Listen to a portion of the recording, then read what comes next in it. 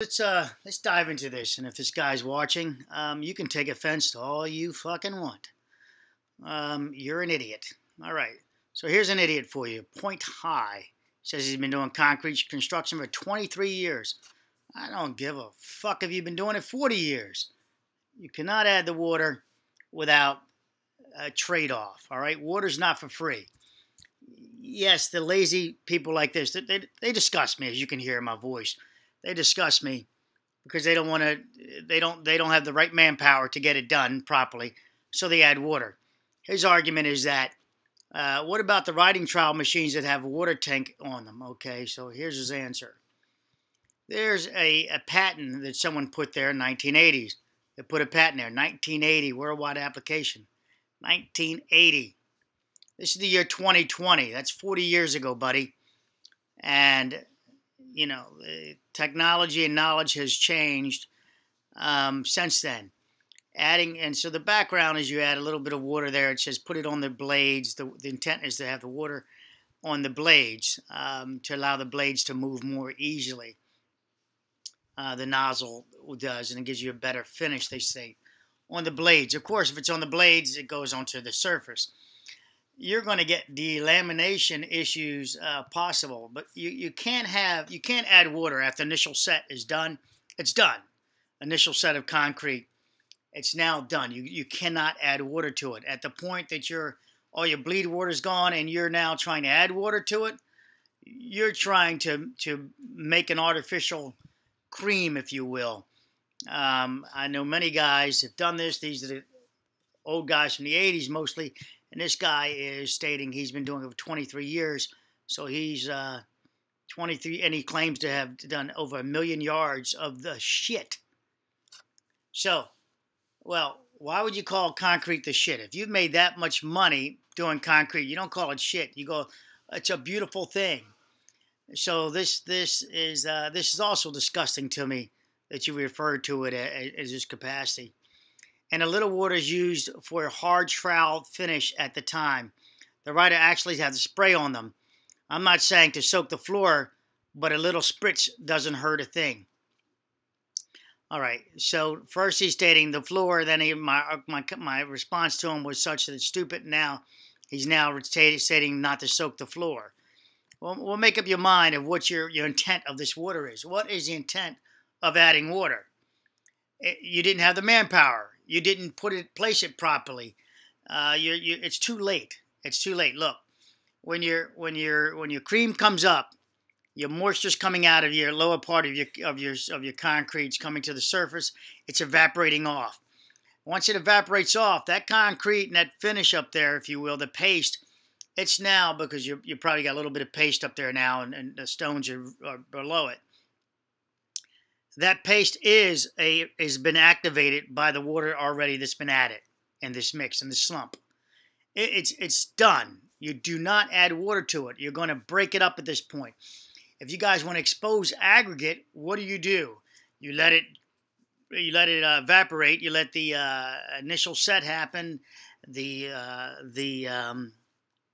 evaporation takes place where you have your bleed water evaporate. And then you take a hose to it, a light hose to it, and you'll wash that cream right off, and you'll have that exposed aggregate.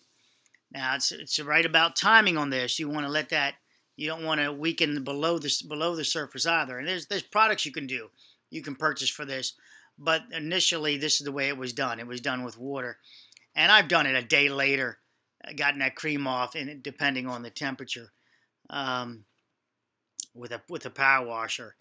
The rider's actually and really light on the power washer, and get that beautiful exposed. It says the riders actually have, okay, right. Obviously, you've never been on a big pour before. So, assuming facts not in evidence, and it's relative what a big pour is, but I've been on pours with, I don't know, was it 75 people probably on the job? Trying to all keep everything moving. If you get bigger than that, you've got multiple on the job that I was at, about 75 people on that job. You got a lot of laborers, a lot of finishers, You got people moving the the hosing for the pump. You know, you got some safety guys there, things like that. That doesn't matter. None of that. I mean, what does that matter? He's saying about with what? With on a big pour. That doesn't matter. You're going to treat the entire that why you have more people is so you can get on it and start finishing it. Not one crew of 5 people when you needed 30 people to be finishing, so it can all be finishing, so you don't have to add water to try to catch on top of try to make an artificial cream. So, you know, these are the people that disgust me, and I'm going to do more videos about, asshats, contractors that claim to be professionals. In reality, they're jacklegs. So I'm probably correct by saying, once again, you don't know what you're talking about. All right, so, you know, I give narrative, right? I let the people talk, and I beat them the fuck down, right? So I don't like these contractors like this. Now, there's your patent, 1980s. It doesn't fly. I want you guys to do your own research on ASTM guidelines, adding water. It's very specific about you cannot add water. You know, that you can't keep adding water. You especially your initial set. You're done. You just need enough water to activate the concrete, to hydrate it. Your Portland or your Rapid Set CSA products, just to hydrate it as. Oh, I'm sorry, CSA is going to be a little different. It's going to like more water. It's got a very high heat content. All right, so that's what I want to do here. Do concrete and talk about water, the surface. You're going to expose your aggregate. You're making a weak surface by adding water to the top of it. Now, he's retracted part of his a little water to burn the floor, bro. You don't know what you're talking about. So obviously I'm offending this lady here because of my comment there. He's in support of adding water. That's because you don't have the right manpower and you're a hack. You don't have enough employees professionally to do the job properly. If you're adding water to it, that's an unprofessional site, and frankly, you wouldn't get paid by me.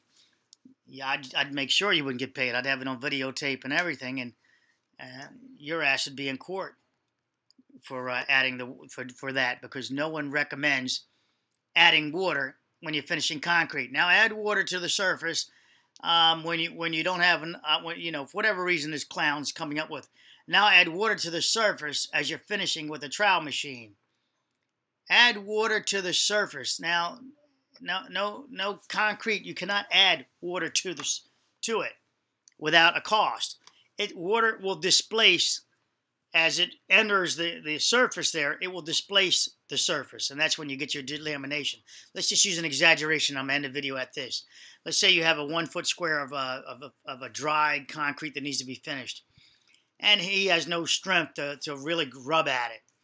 All right, or he let it go. He let it go, obviously, too far. So he's now going to add a water on top of it to try to make an artificial cream to start now rubbing it. And then the hope is that it dries equally and still bonds with the surface below. Well, that's a good way to delaminate it. Again, that's how you expose concrete, by rinsing off the paste above.